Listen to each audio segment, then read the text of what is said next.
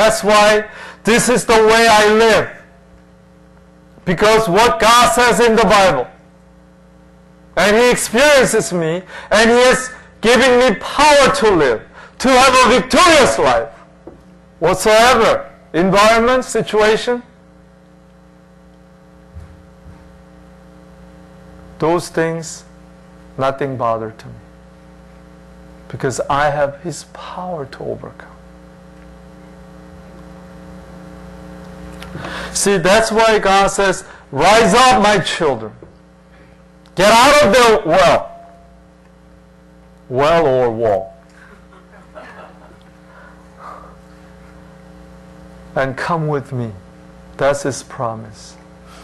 When you rise up, I'll be with you. I will guide you. I will lead you all the days of your life. That's His promise. Do we believe that?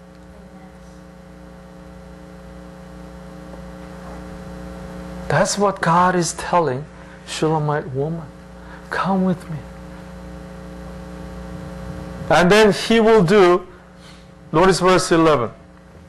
Winter is past. And the rains are over.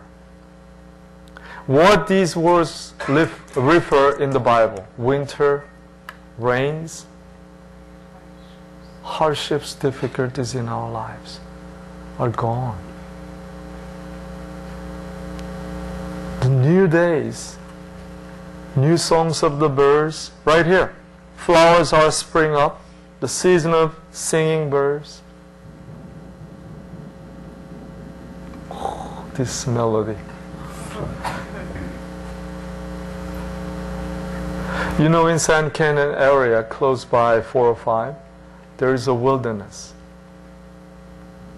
Now it's turning into purple and violet color flowers, wildflowers.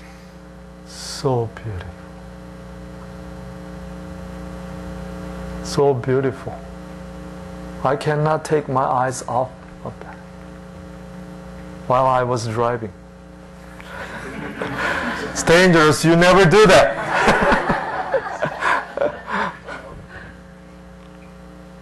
But sooner or later, it's going to cover with purple and violet, all the areas. You know, in Matthew chapter 6, Jesus is using the illustrations. Look at the wildflower on the field, and look at the birds in the air. Who's going to take care of them? My Father who is in heaven. See, wildflowers and birds have special provision from God. But what about you and I? We are more than that. Jesus said that. Because we are created in His image. Hallelujah.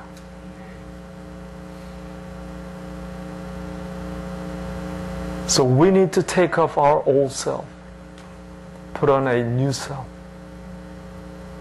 and let by the Spirit. Live by the Spirit. See, many places in the New Testament is saying that. Without experiencing the power of God, you cannot put on a new self. But when we wake up, get out of the wall that we build, and to serve others in the world, then God's going to do it for you. Winter, all the problem is solved.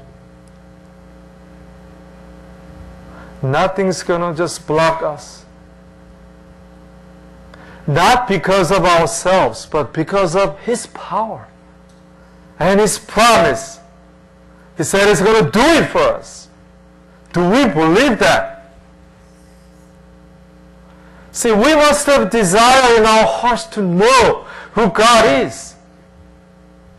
She may not understand what was the meaning of leaping over the mountains and bounding over the hills.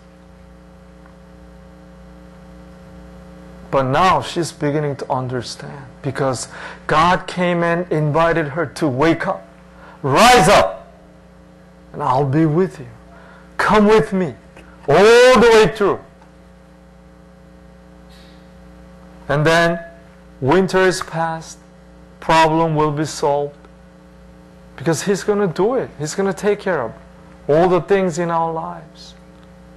Rains are over, flowers are spring up, birds has come, dove fills the air. Dove refers to Holy Spirit.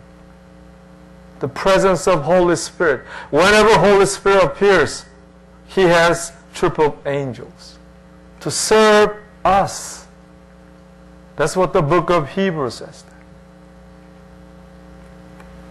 And then the fragrant grapevines, He said, rise up. Come with me. In other words, I'll be with you. This is promise. One more thing God revealed. The call to live for God. 14 and 15. It's in the middle part. Let me see your face. That's His desire toward His own children. And let me hear your voice. This is the just loving dialogue between God and us all day long. God, I thank you. Although I face difficulties because of your power and your guidance, I give thank you to you. Thank you for providing me. Thank you for protecting me while I'm on the highway.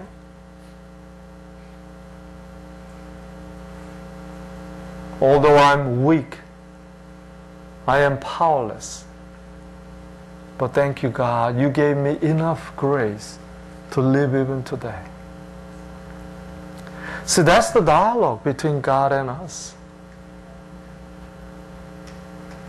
We know that we set aside time to pray, but all day long, God wants to see our face and to hear our voice.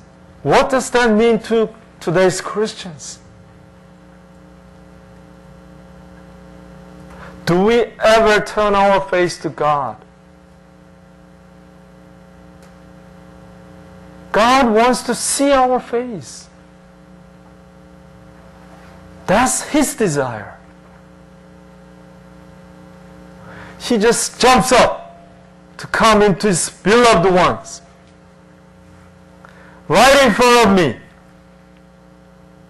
He wants me to look at Him and ask for His help and guidance. He has everything to do for us. He's ready to do that. But do we ever ask for His help? Do we ever invite Him into our lives to have loving conversations?